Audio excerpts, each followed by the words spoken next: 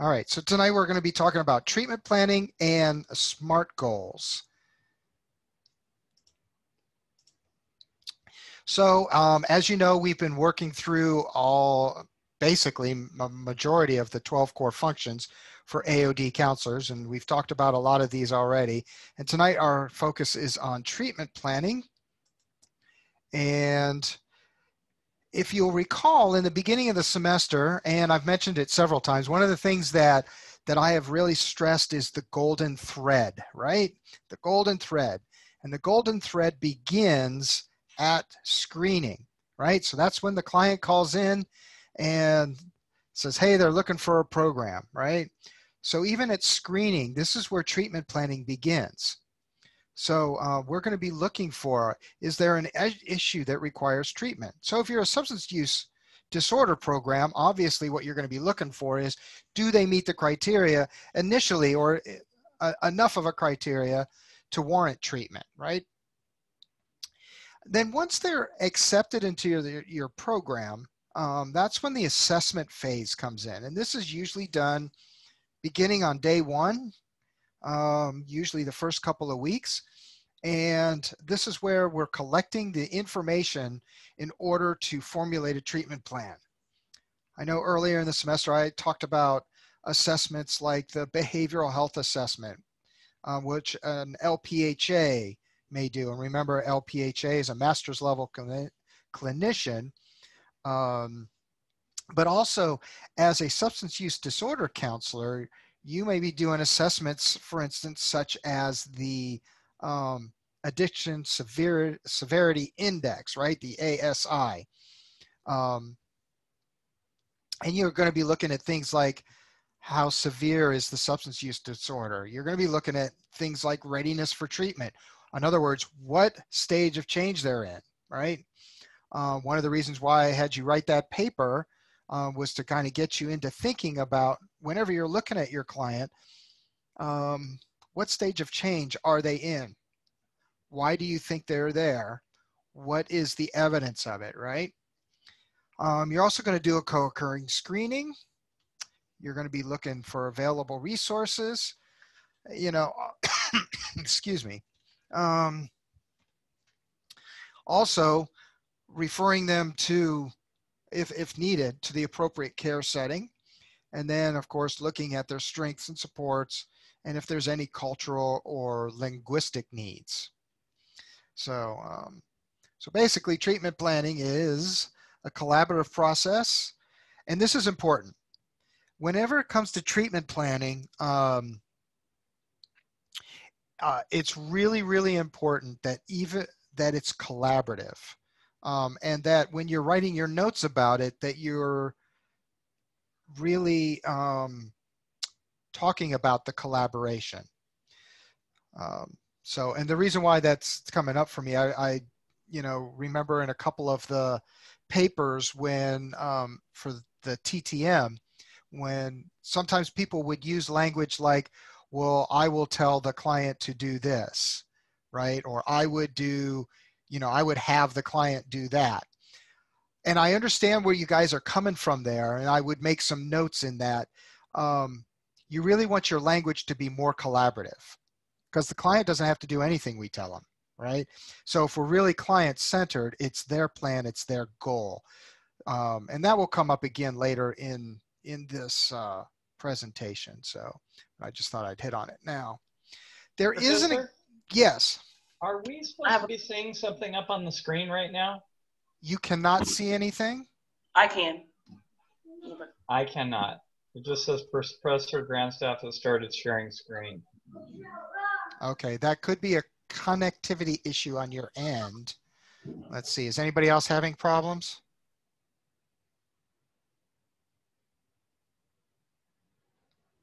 It looks like I'm getting everyone else that can see it. So yeah, I'm sorry, this is being recorded, so you will be able to view it later and re-enjoy this conversation. All right. I have a question. Yes. So you just described it. We wouldn't say, I would tell the client to do such and such. So give us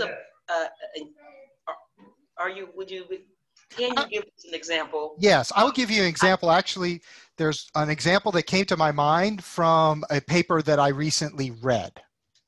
So actually, it was one of the burp notes, I think. I think it was a burp note. Yeah, it was a burp note. So Dr. Curtis and Fabian, they were working together on those positive affirmation reminder cards. Remember that? And in the video, you see, yes, Dr. Curtis is a little directive in the beginning, but to kind of provide some psychoeducation and help Fabian develop it, and he even reframed one of Fabian's statements, right? But that's all appropriate intervention. But they collaborated on it together. And I think one of the things that I had read, and so I'm going to paraphrase, was that Dr. Fabian gave him reminder cards, or Dr. Fabian told him to do X, Y, and Z with the reminder cards. And if you look at the video, what's actually happening is there is a collaboration happening. And so I would say, you know, Dr. Curtis collaborated with Fabian in the creation of reminder cards. Fabian agreed to read the reminder cards 3 times per day for the next 7 days, something to that effect, right? So that it shows more of it being client-centered rather than counselor-directed. Does that make sense? So that's kind of what I was referring to. Thank you. And the same thing happens in treatment planning.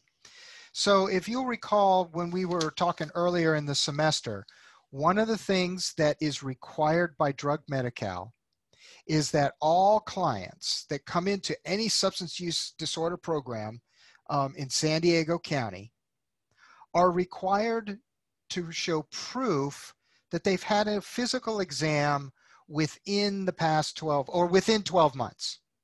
So it could be, you know, 10 months before they got there. If they can show the exam, they've met the criteria for Drug Medi-Cal, right? If they haven't, then while they're here in the program, we need to refer them to a doctor to do the physical. Often what I have seen over the years is people write treatment plans, and here's the problem that I've seen people write in their treatment plans. The doctor, the medical director of the facility, has been unable to view the client's most recent physical. Does anybody see a problem with that as being a problem area on a treatment plan? Wouldn't that be our responsibility to do the case management, to make sure we get the information in order to contact a primary care guy and get the client to sign the release, and then get the primary care office to send a copy to our medical director? Yeah, all of that. So basically, that's not a client-centered problem. That's a program-centered problem. And a program-centered problem really doesn't belong on a treatment plan. Now, there are ways to collaborate with the client to get the client's needs met regards to their physical health, and also get the program's needs met. But you really want it to be client-centered. So what I often do, or have done in the past when working with a client, is I'll discuss their health history with them. It's part of the assessment process anyway. And they might say things like, you know, I'm really worried, I haven't been very safe while I was out there, or I practiced unprotected sex, or I shared needles, right? All of these things are health related. Well, bingo, right there. That's a reason to do all that case management that Joel just referred to. And now we can put that on the treatment plan because the client is now expressing concern about their own health. So instead of just saying, oh, well, we have to put this on the treatment plan and write it any way we want and basically kind of tell the client, hey, you kind of got to do this, that's not really collaborating. So that's kind of what I was referring to. And I hope that that makes sense. So the words we use and the way we define problems on treatment plans is really important. It's crucial. And a good idea to have on each problem section is a quote from the client as how they view the problem, right? So, and we'll talk about that as we move forward here. So we want to work and set treatment goals that address the problems as identified during the assessment process. I kind of just gave an example of that, right? You also want to make sure that you're prioritizing short-term goals in orders of importance. And here's the other thing about that. Client may have a really big long-term goal, and that's not necessarily inappropriate. But in treatment planning, we get to help the client break up that big goal into a series of short-term goals that helps him meet, you know, his end game. Does that make sense? So sometimes working with the clients, well,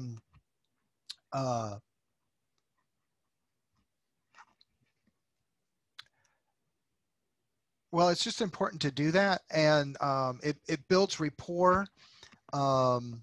And it's not saying that you can't provide them psychoeducation. Hey, have you ever thought of, you know, how your substance use disorder has affected your health? When's the last time you've been to the doctor? When's the last time you've been to the dentist? You know, you can use motivational interviewing techniques to raise consciousness and then get them to define a problem for their treatment planning. Because if you sit down with a client and say, okay, what do you want to work on? You know what they're going to tell you? I don't know. And they're right. So our job is to kind of help guide them, right? All right. Let's see here. There it is. All right. So there are 5 stages of treatment planning. So let's just start going through them. So the first stage is you always want to address any immediate concerns that come up. So you get a person that comes in and they're expressing suicidal ideation, homicidal ideation. There might be some mandated reporting issues going on. They may need a higher level of care, right? So, so that's the first area. That's the first stage. So making sure that you have addressed any immediate concerns. Now, not everybody comes in with SIHI, right? So you may pass this stage. Well, actually, technically you don't, because if you're doing your assessments and you're doing them appropriately, you're already assessing for all of this. And if it comes up, that's the first thing that gets addressed in treatment planning. If it doesn't, then you're going to the next level, right? Which is you're continuing your assessments. You're looking at their biopsychosocial history, any diagnoses that they're working with, and you're going to help them set goals and provide their initial interventions. So I'll give you an example. Like my program here, we're a minimum of 18 months. And the reason why I say a minimum is because sometimes people, because they're all justice involved, they're all on probation, they may be here longer than that. But for us, an initial intervention is going to be on that first treatment plan, which is going to be developed within 30 days of them arriving here. By the way, if you do residential, it's within 10 days. But I'm just using my outpatient experience as an example right now. And then the initial interventions are going to be described on their first 90-day treatment plan. And again, in residential, the difference is treatment plans are done every 30 days. So there is the difference, but we're still talking about the same thing. It's just an outpatient, it's just a longer time period. So you're going to be doing that in the second stage.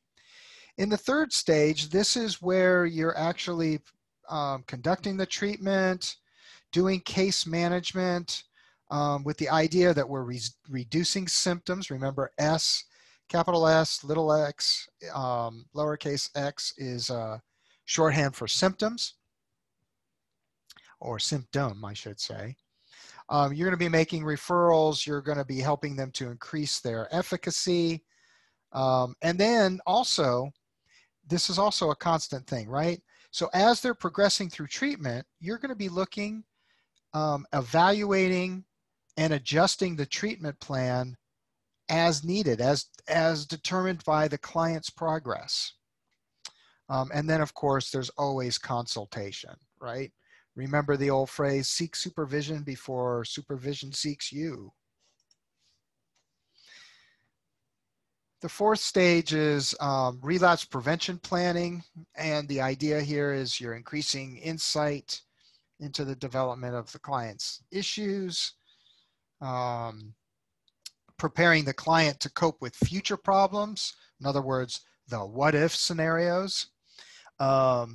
And you're also, and this is periodically, this should be done periodically, reviewing the progress toward treatment goals and reviewing that with the client. And then a connection to resources and community services. And this may be a continuation of what you did earlier in the stages of treatment planning. And then 5 is termination, right? So this might look like somebody going into aftercare, but they're ending treatment.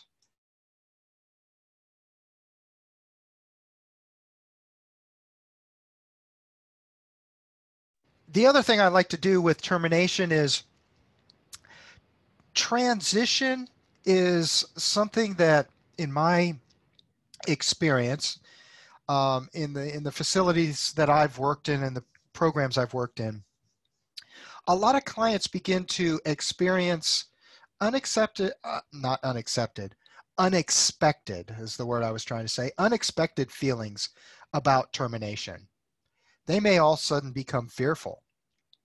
They may want to slow down on their progress because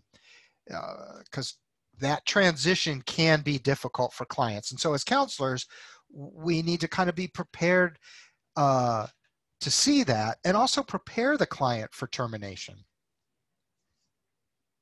And we'll talk about that further. All right.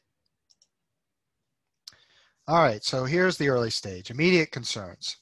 So this is where you're going to be evaluating the person's risk factors, right? What's their level of danger to themselves or to others? Do they have any legal obligations? Do they require a medical detox, right? When, determining when they might need medical detox or medical supervision. Do they need residential? Do they need intensive outpatient, right? So you're looking at these things. Here's the other thing that's really, really important. Be sure that you as an SUD counselor are practicing within your scope of practice and competency.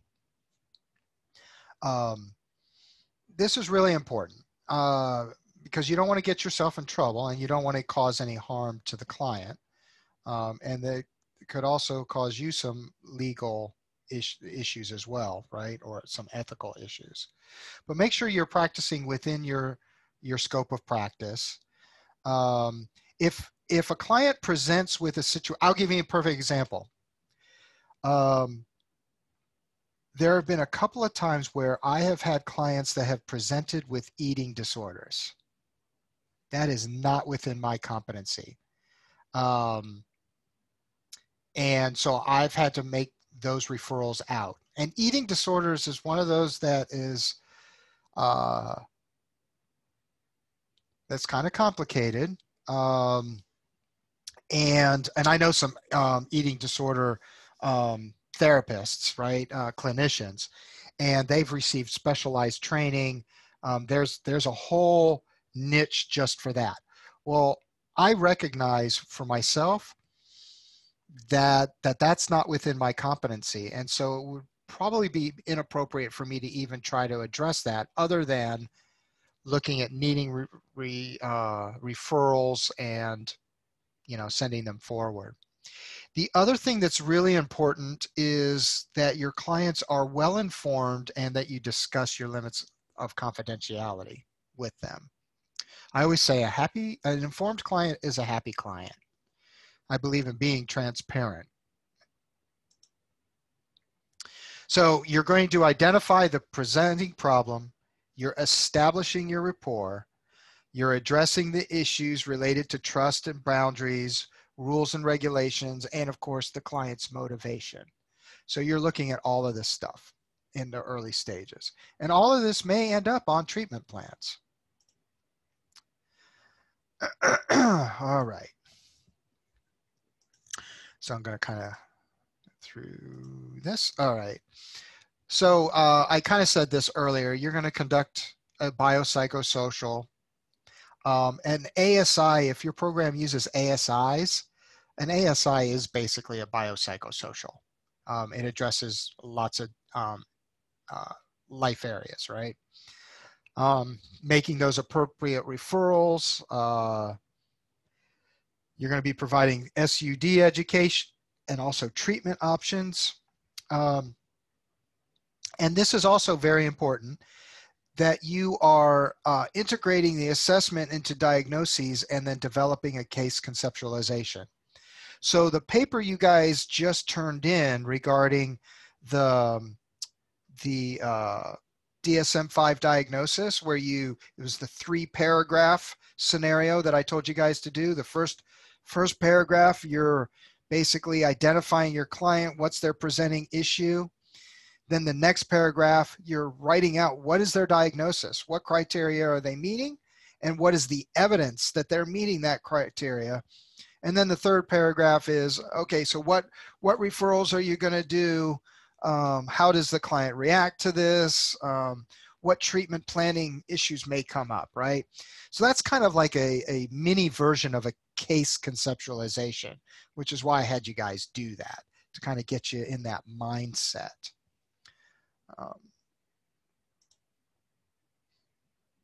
All right. Okay, so I kind of said this earlier. I don't want to beat a dead horse, but you're going to co-construct the treatment plan.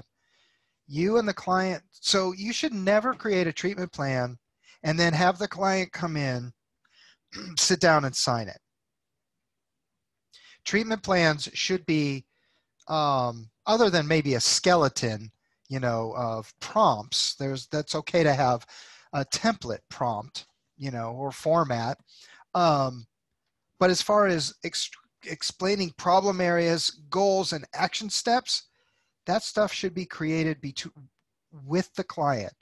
You guys in the same office working together. And so that's what we mean by co-construct or collaborate on that, all right? The client gets a say in prioritizing their goals and objectives. Now programs now are using the ASAM criteria. I did not get a chance to go over the ASAM criteria like I wanted to this semester, but that helps also prioritize, right? What's their recovery environment look like? What's their readiness for change? Are there any medical issues that need addressing, right? All of those things are part of the ASAM criteria, and you would use that in your treatment planning. All right, let's talk about the middle stage. So they've been here for a while. They might have gone through one treatment plan. Now you have another treatment plan that's coming up. You may be looking at, you know, how their progress has been. How are we going to be reducing their core symptoms? What interventions are we going to use that target thoughts, feelings, and behaviors, right? So, you know, like cognitive behavioral therapy, moral recognition therapy, that's for justice-involved clients. Rational emotive behavior therapy, which is a cousin of CBT. cognitive behavioral therapy, that kind of stuff. You're going to be looking at those types of interventions. You're also going to, and not only through treatment planning, but also through counseling groups, all the other interventions that they're going through while in treatment, is basically designed to identify and strengthen their ability to cope. What are their current problems? What coping skills, strengths, resiliency do they have, right? Sometimes we call that resourcing, right? We try to help the client discover their own resources. How are we addressing relapses or future problems, right? And so some interventions we might be using is modeling, which is where social model programs come from, right? Psychoeducation, be doing some role playing, problem solving skills, refusal skills, right? Contingency planning, parenting classes or assertiveness training. All of these things would be part of that. And then getting back to ASAM Dimension 6, which is the person's recovery environment. This is another area where we would want to help them increase their social support, right? So that they have a support group around them that helps kind of carry them along in the same direction. All right, so we're also looking at increasing their self-esteem and self-efficacy, right? So self-esteem, how they feel about themselves, and self-efficacy, their belief in their ability to solve their own problems, right? Like, I can do this. Again, this is emphasis on reinforcing their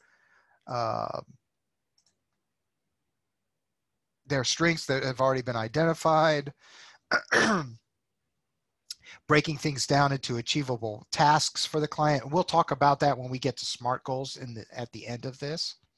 And then provide opportunity for practice and for them to, and for positive feedback, right? All right. Also addressing environmental and family factors, right? Acculturation issues, family dynamics. I know a lot of programs will have, like we have what we call family night. Of course, because of COVID-19, we've had to stop doing that for the time being, but we'll get back up to that, right? Involving family if we can do that, if it's appropriate, because it's not always. But then also helping the client to navigate those acculturation issues or family dynamics. And then, of course, providing opportunities for rehearsal, sometimes known as behavioral rehearsal or role play, practicing communication skills. You can do that in individual session. Group settings are another great place to do that. And then the other thing is to examine transference and countertransference. And you'll notice it says consult next to that. Whenever you're experiencing or whenever this comes up, always seek consultation. So who can tell me, what is transference?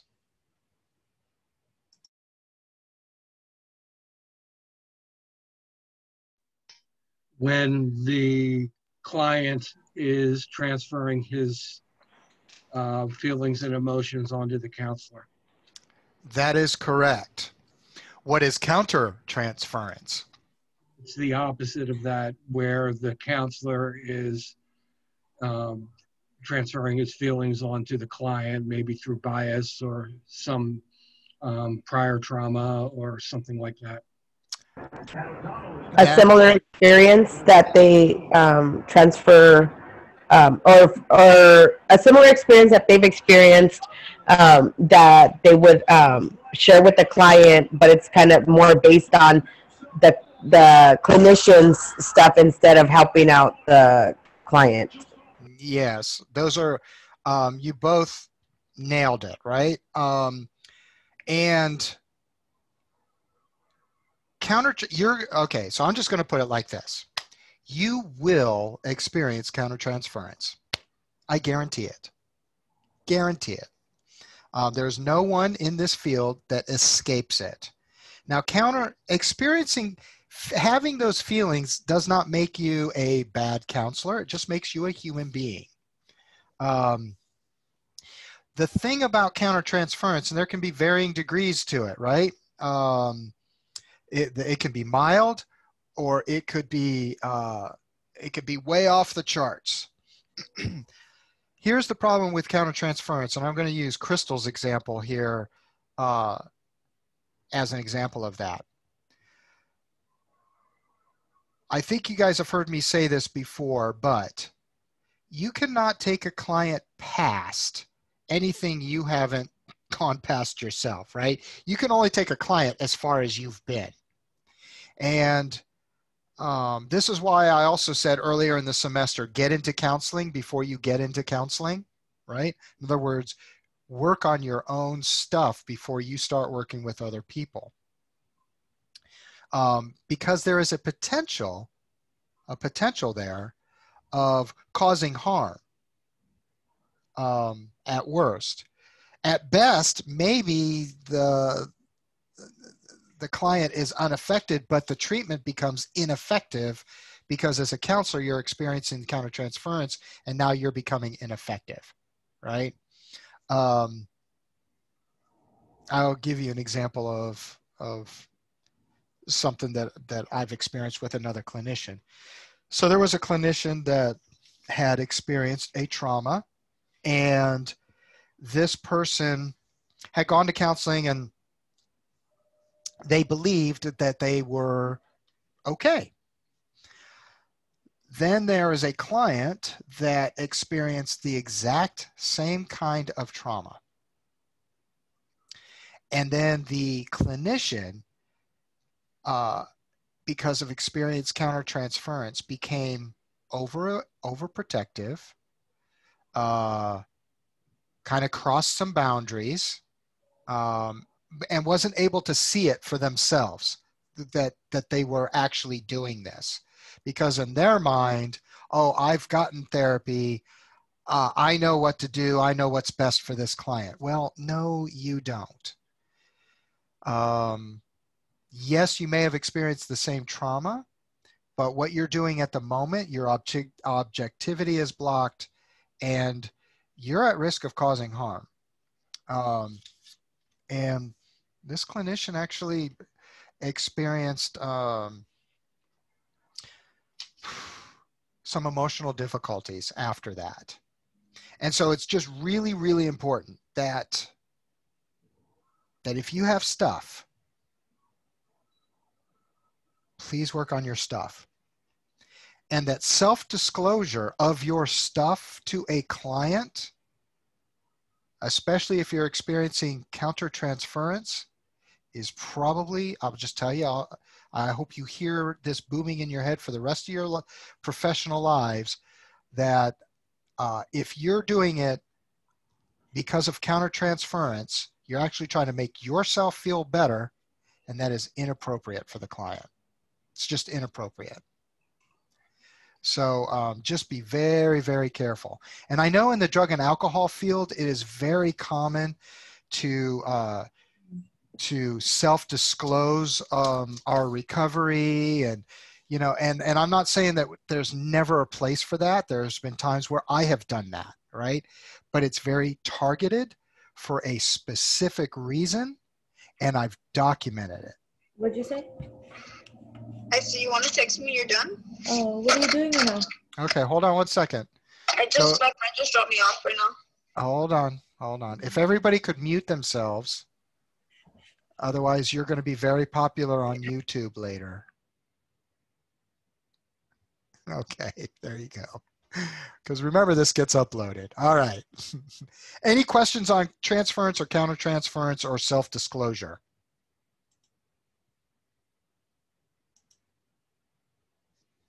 All right, so then last I'm going to say here on this slide, examine the treatment plan so as to note the progress, right? And this should also be done in your session notes as well.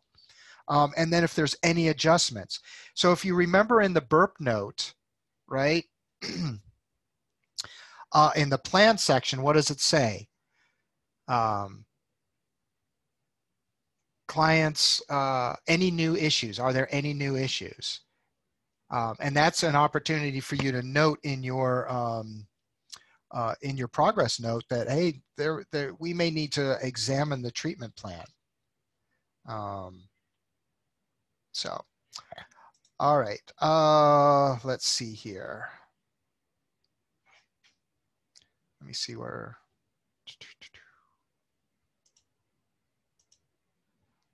All right. So in late stage treatment, you know, this is where we're really beginning to focus on relapse prevention, how the client views themselves and stuff like that, right? So what we want to do is we want to prepare the client to successfully cope with future problems. So let me ask you guys this question, since you guys have written your papers on the trans-theoretical model of change, and we've talked about stages of change. Why are we talking about relapse prevention here and not earlier? What do you guys think?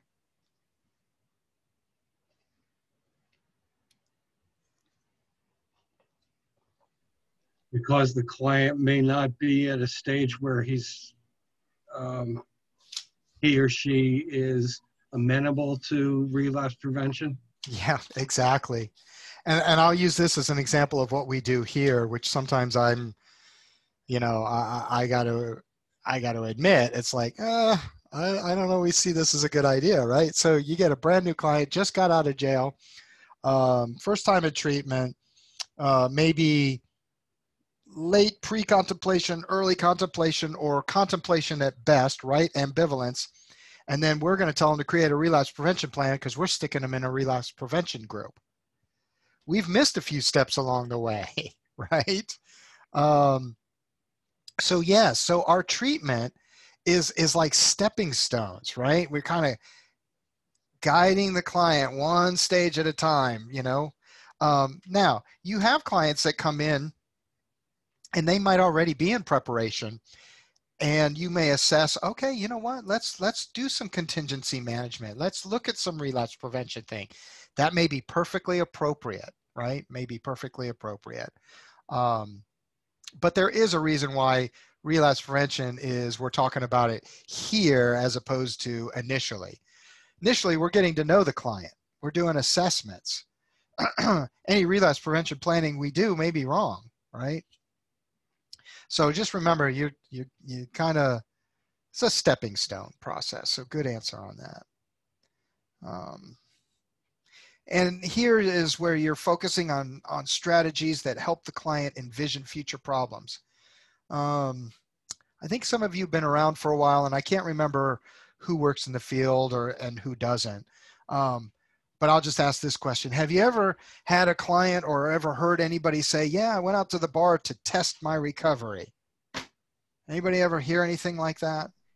Yeah, I actually had a client today who had told me that he went out with some old friends and his wife because he wanted to see how he would be in that environment, because he knows he's not going to like completely avoid bars forever. And so we just kind of explored that, you know, you're still in pretty early recovery. You have about 30 days. Do you think that was a great idea?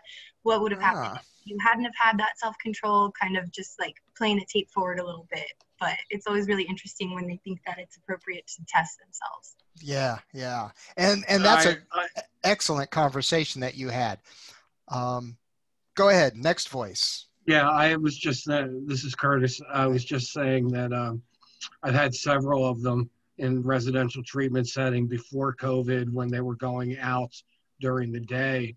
And one in particular who happened to be a peer leader in the community specifically said that he went out to test how he felt.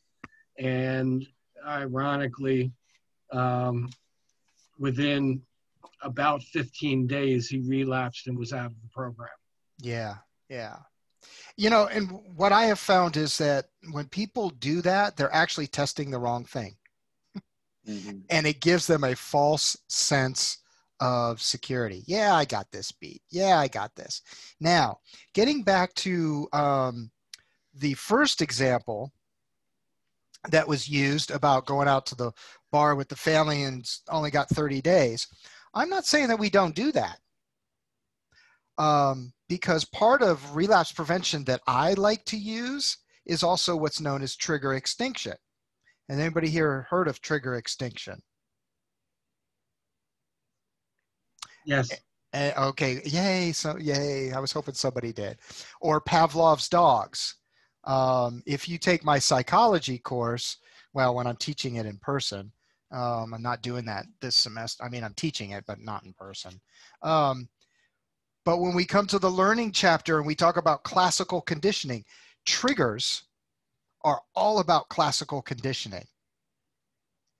And it's all about learning. Triggers are learned and they can be unlearned.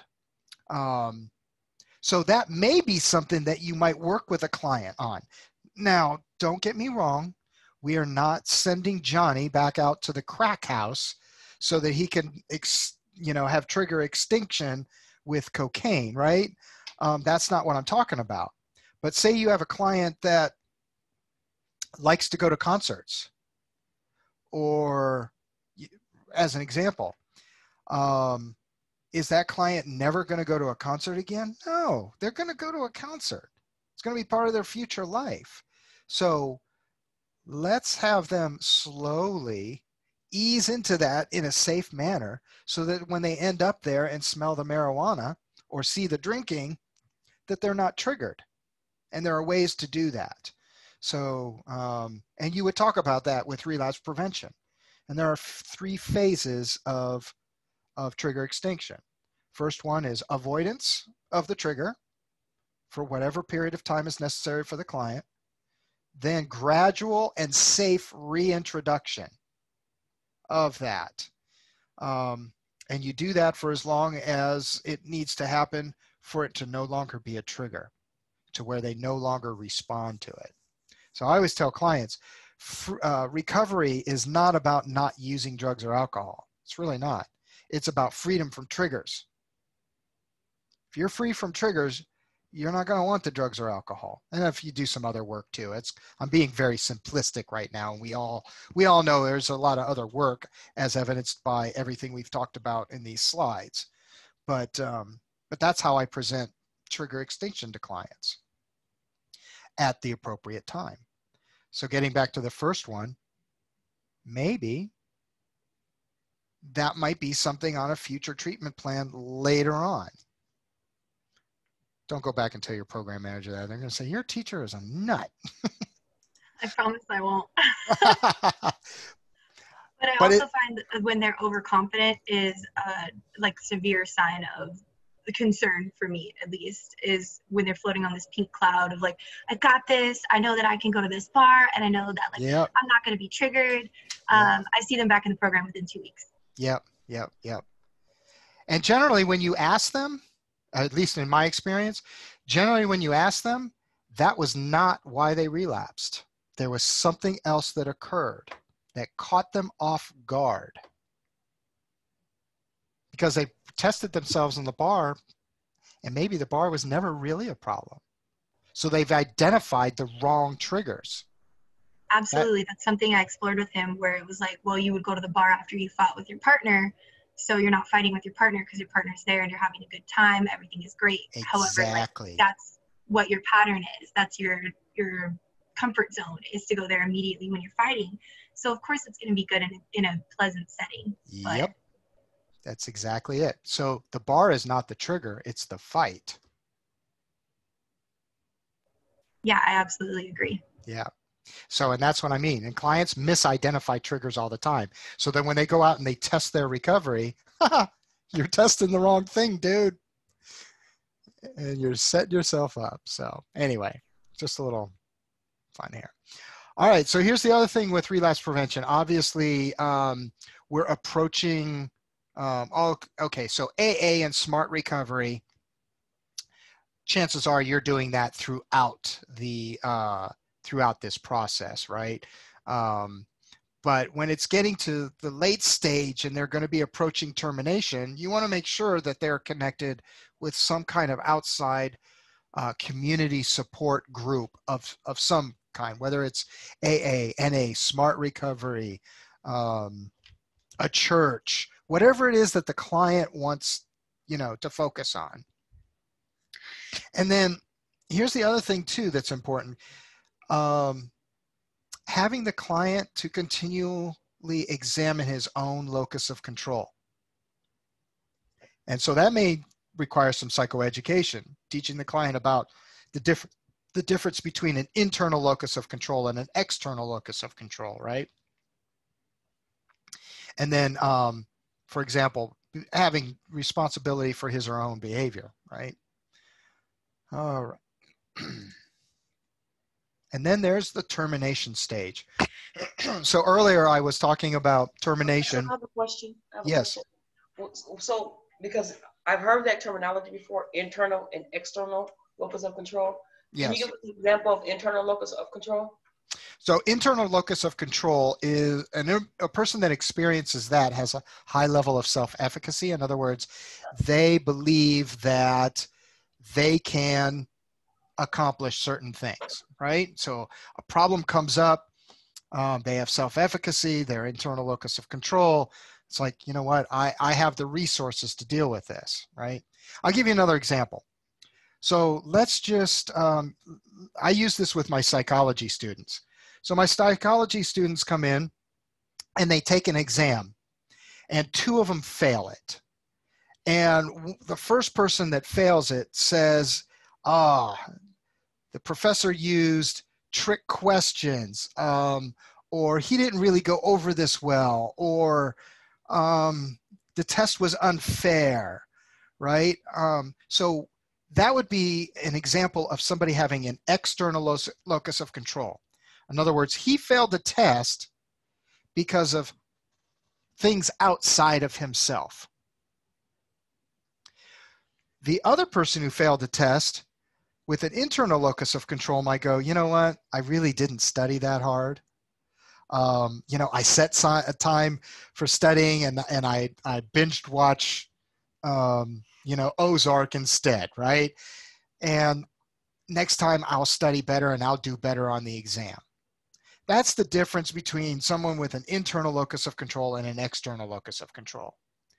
External locus of control, sometimes the individual does not accept responsibility for his own behavior.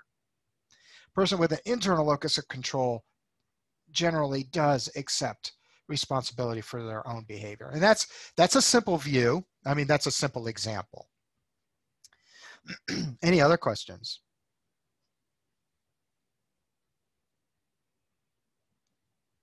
All right. So on to termination. This is where we say goodbye to the client. And you'll recall I had said earlier that when it comes to clients, they may do fine. You might have a client that they come in, they follow all the rules, they collaborate with their treatment planning, they might even be, modeling appropriate behavior and leading in group, doing all the right things. And then all of a sudden it comes time, they're almost to the end, and then they either start messing up or they use, or they do something that delays their termination, right? We often call it self-sabotage. And I'll be honest with you, I hate that term. As a clinician, I'm like, no, self-sabotage is just too generic of a term. Let's get down to the causes and conditions. What is actually happening? Client didn't self-sabotage. They experienced some anxiety. They experienced some fear. They didn't know how to handle a situation, right? So when it comes to transitions like that, we as clinicians should always be on the lookout for that, right? And be prepared. And I like to talk to clients about that. I'll even tell them, say, hey, you know what? In my experience, a person, you're about to complete. How do you feel about that? Right? Sometimes people get uncomfortable, not sure what they're going to do. All of a sudden, they're losing all of this support that they've had, right? And that's why it's really important that we as programs and counselors are easing people into the community, into those resources, and weaning them off us so that that transition is much easier. If we're not doing that, and then they feel like, oh, you know what, I'm going to graduate and all of a sudden I'm cut off, that might be a scary feeling for some people. So it's up to us to kind of like work our way through that. But in the termination stage, you're going to be reviewing the client's progress and treatment. Emphasize that to maintain the changes, that they must use their relevant stats. I am really having trouble talking tonight. Strategies, right? So everything that they've been learning, this is a good time to like review all of that, rehearse that with the client. And another thing I like to do is also, you know, this is where a lot of positive affirmations can be very helpful. Expressing the confidence that in their ability to do this, and also let them know that the door is always open for future treatment, referral needs. Here, we even tell them, hey, come back and visit us, right? I had a client I hadn't seen in about a year, and he stopped in, and you know, just coming in for that. And then, of course, if your program is set up to do this, this is great if you can do it, but booster sessions. So in other words, after a period of time of counseling, the official counseling may end, but 3 months later, you may make an appointment for them to come in and review their relapse prevention plan. That's called a booster session, right? You might do that at 3, 6, and 9 month intervals, or whatever it is that you and the client come up with, but it's not the same rigorous counseling schedule that they've been going through. Booster sessions are often a great idea.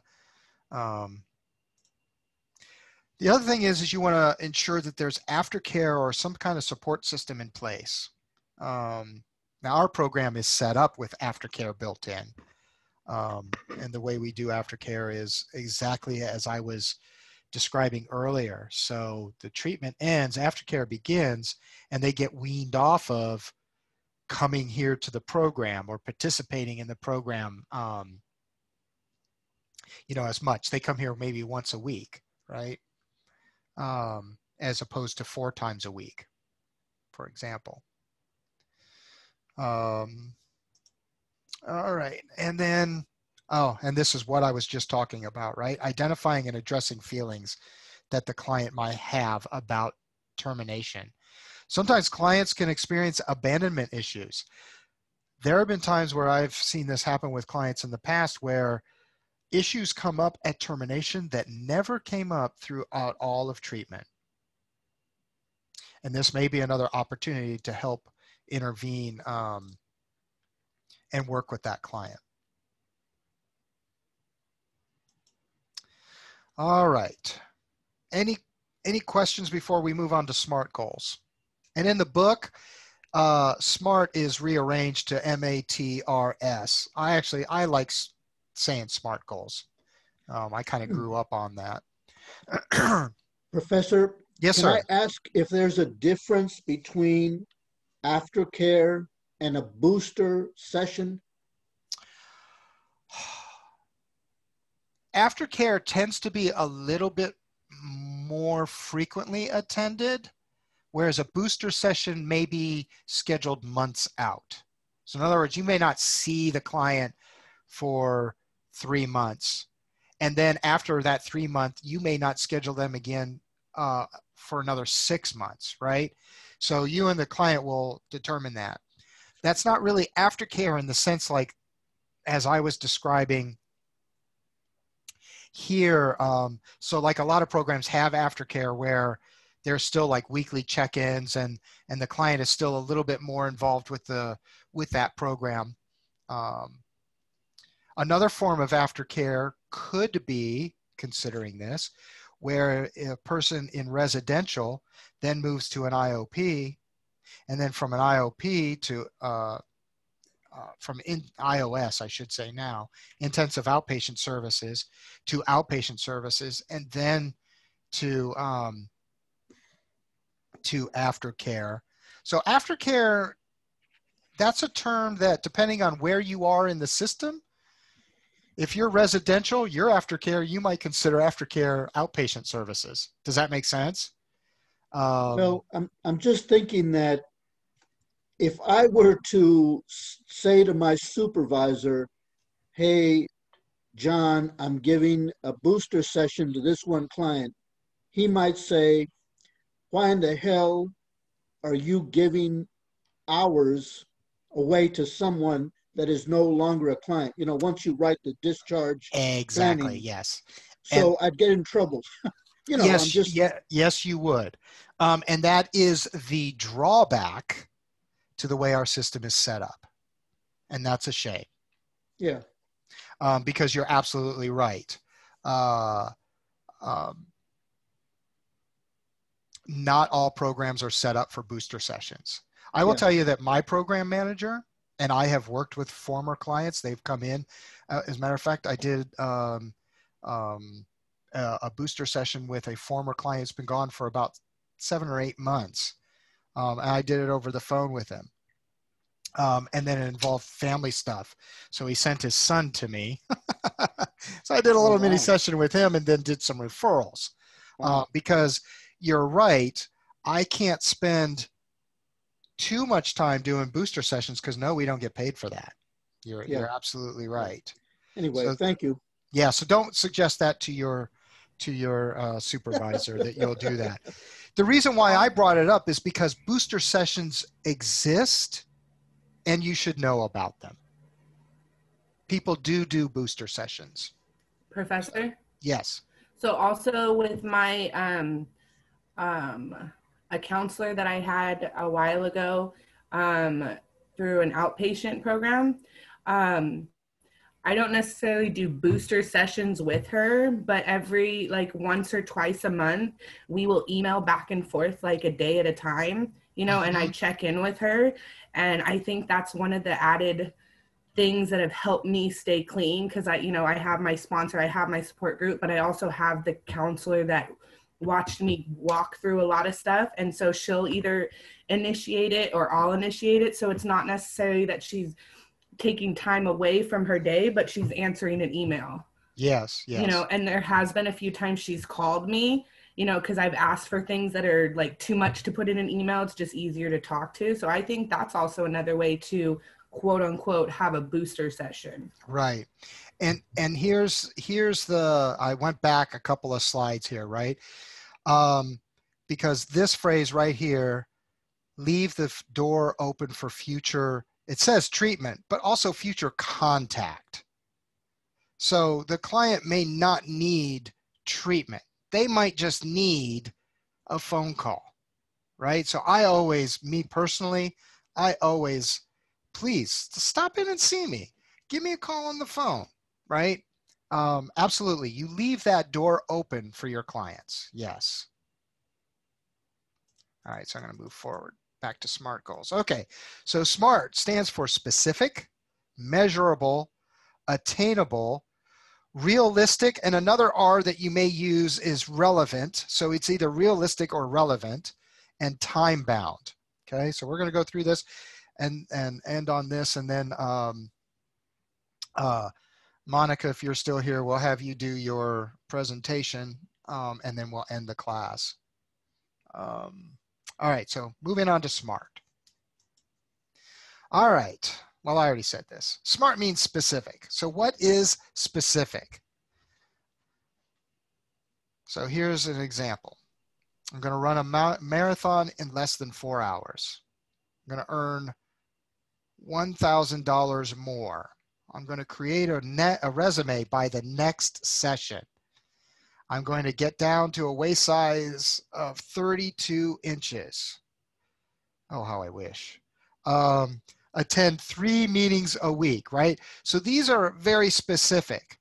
So sometimes you'll have a client and he'll come in and he'll say, well, what's your goal? Well, I want to have a better life. That is vague, it's huge, and it's not very specific.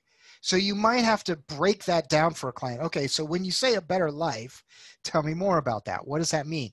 So in helping clients become specific, sometimes it can be a little work for you in the beginning, helping them break that down. I actually teach my clients SMART goals. And every week I ask them, you know, what's your recovery goal for the week? And then I make it to give them to me in a SMART goal. And if it's vague, I'll tell them, it's a little vague. Can you be a little more specific, right? And what you're doing is you're teaching them how not to be so generalized, right? But it's also important in goal setting.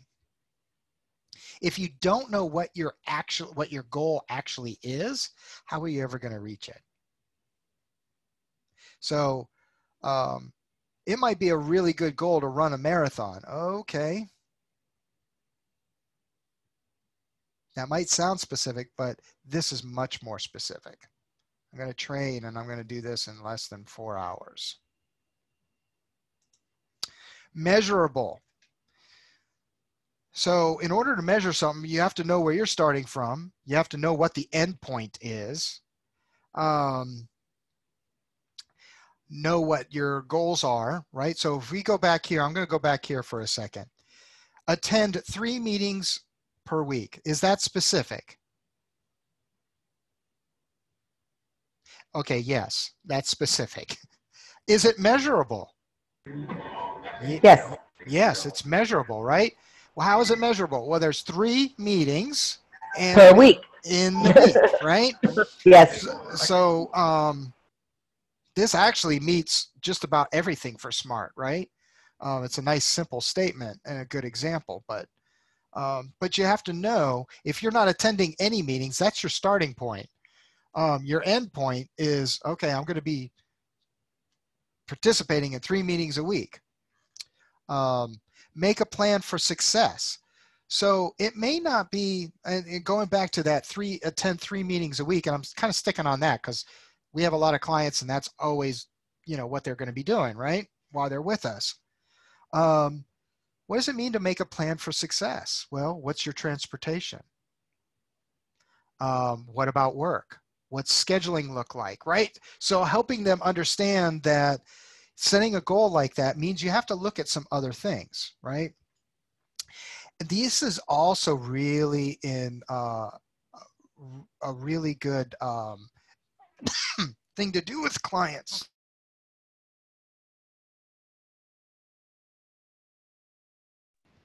One of the things that we like to do here, although I think it's done infrequently, but I still like to do it, is give the clients a calendar. And then they mark their meetings. They mark on their, when they get their 30 days, their 60 days, their 90 days. Because now you got a piece of paper and you're looking at it and you have your results right in front of you. Guess what that does? Build self-esteem and self-efficacy, right? So that's what we're looking for there. So tracking those results. Is it attainable? I'll give you an example of something that I heard from a client once. I want to earn $10 million within the next 5 years. That was really his goal. And maybe that was attainable. I mean, that was in the very beginning. I was still doing assessments with him. I didn't know what his experience was. I don't know. Maybe he had his MBA and was a genius, right, in business. But for a lot of our clients, who are, just coming off the street homeless, that kind of a goal may, not be realistic, right? In this example, right, so here's losing 10 pounds per week is not realistic, not without crystal meth anyway, and we're trying not to have them do that. That was a joke. I know you all are on mute. I laughed. But here's my point. But seriously, that is not realistic. Losing 2 pounds a week is realistic. So sometimes you might have to help your client see that, right? The goal should be something that's challenging. One of the things that I always tell my clients, sometimes I'll draw a circle and I'll say, okay, everything inside the circle is your comfort zone. right? Everything outside the circle is your discomfort zone. Where do you think you're going to do most of your growing? Not in the comfort zone, right? So you got to have to make it challenging. They kind of have to push the envelope a little bit. Here's the other thing. It needs to be something that they're really passionate about. And this is another reason why earlier when I was talking about treatment planning and it being really important that the client is collaborating on it. And here's why. Because if it's not their idea, guess what's going to happen? They're not going to meet that goal. They're just not, because it's not their goal. So collaboration is really important. All right, is it relevant? In other words, is this goal going to help me right now? So engaging with sober support system is relevant if you want to maintain abstinence, right? Engaging in relapse prevention planning is relevant if you're going to be able to engage in coping skills and refusal skills, right? Practicing things is going to be relevant, right? And then the last thing of T is time bound. So the goal needs to have an exact date when you plan to accomplish it by. So remember earlier we were talking, I used an example of a client might have a long-term goal, right? Oh, 5 years from now, I want to be able to be doing this, right? And that's great if they have a goal that far. But can we break that down? What can we do now in the short term that's going to support that other goal, right? So you can take a big goal and chop it up, right? You can help a client do that. Which is my second bullet point here, right? Breaking down the goal into attainable steps along the way. And then of course, again, you're tracking your progress. And it's time bound because you're going to do it by such and such a date. And then I'm not going to show this video. I did post it already on Canvas. So you can watch it if you want. It's just a treatment planning video, 2 guys talking, and then some clinician review afterwards. It's kind of short. So again, remember, SMART. If we were in the classroom, we would be doing role play right now, but we're not. So does anybody have any questions? All right. And I'm going to stop the recording and have one last bit of business for class, and then we'll be done.